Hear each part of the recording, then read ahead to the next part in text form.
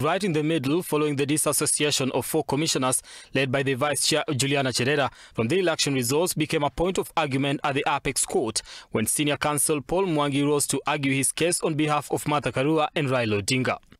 Both courts were very categorical as to the fact that the constitutional mandate of a commission is borne by the commissioners. And in that case where a commission had attempted to reach a decision without commissioners, the court annulled that decision and said that that decision had to be made by commissioners. In his submission, Mwangi said the requirement to declare the presidential election results does not give the IBC chair veto power to tally, verify or even reach a decision as to what he is to declare, accusing Chebukati of having acted as a supervisor of elections and making unilateral decisions. And our submission is that the requirement to declare does not give the chairman any power to tally, to verify, or even to reach a decision as to what he is going to declare. According to Mwangi, Chebukati committed an illegality by declaring the presidential results without the support of a majority of commissioners, hence making it unconstitutional.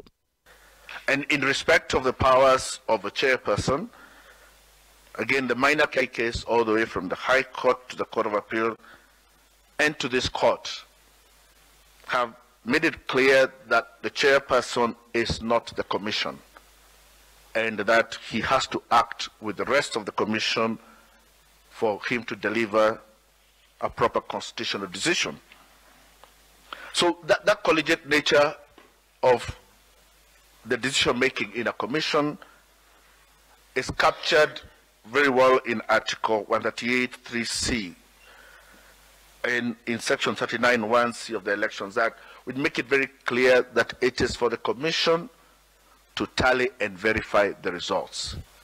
On the issue of equality and who has the final say, Mwangi submitted that all commissioners are equal and that the chair cannot treat any member as a subordinate. Mwangi further highlighted the question on who to believe in the 2 factions of the commission. Raising question on the conduct of the chair, Mwangi pointed out that Chebukati's relation with other commissioners is wanting and tainted all the way from 2017. That he bungled up the 2017 elections. We've captured in a petition that he has had 4 other commissioners resign on him previously. There's unilaterally printed ballots. He's unilaterally made decisions about use of registers.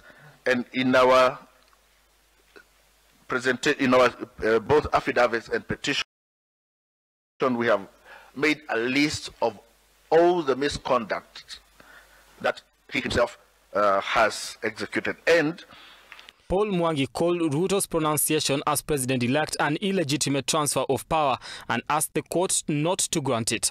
Brian Amuai, Look Up TV, Nairobi.